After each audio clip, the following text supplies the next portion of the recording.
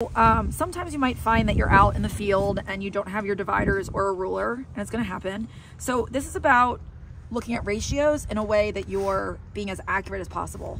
So if I'm starting with the back of my foot in my mapping, I can now clearly see the bottom of my collateral grooves, my V dimple, and the flat spots where the back of the frog turns to the ground surface of the frog here is right in here. So this is easily my back of my foot, right there. If I draw it straight, that'd be helpful. Right there, okay? If I draw a center line down the middle of my frog, and you can use your rasp as a straight edge if you want. I always find that's a little harder because when you use your rasp or anything like this, oftentimes you're way above the foot with the marker, and the marker has a taper to it. So it's hard to necessarily get in the center. So, you know, you do you, however it makes sense for you. When I look at the center, I'm gonna put my fingers in the bottom of my collateral grooves here, and I can feel my bar swells. Believe it or not, they're right here. Daisy, can I tip your hat up? Oh yes, I'm sorry, is my hat in the way? That's okay. No, just leave it right there, it's fine. I just won't put my head down that far. Right. Right there and right there, okay? Which is wild because you'd think they'd be further up. And I do still have some chalk here.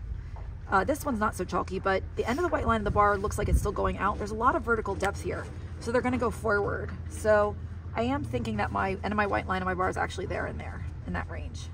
Junction sole to white line. You can use your pen as a straight edge. Come over, it's about here. Come over, about here, okay? And then my frog boob is probably gonna be down in here, okay? Hold on, Mama.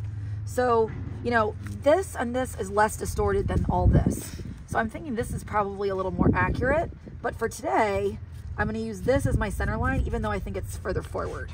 It's always better to judge this distance longer. So this line further back and this line further forward. It's gonna keep you safer, okay? And then, hold on, Mama, I know. Then if I'm gonna double that forward, I'm gonna use the inside of my fingers and try to be as self-disciplined about this as possible. And makes my breakover about there, which makes sense to me. Just gonna check my line, sorry for the hat.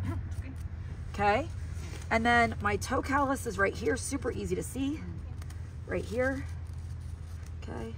My true frog apex, let's see. If we're gonna approximate that, we could go this way, and then central sulcus, double it forward.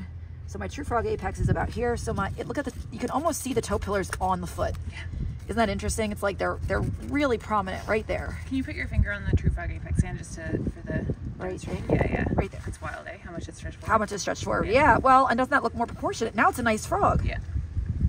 So interesting, once you trim it up and you look at where the true frog apex is, that actually looks very proportionate.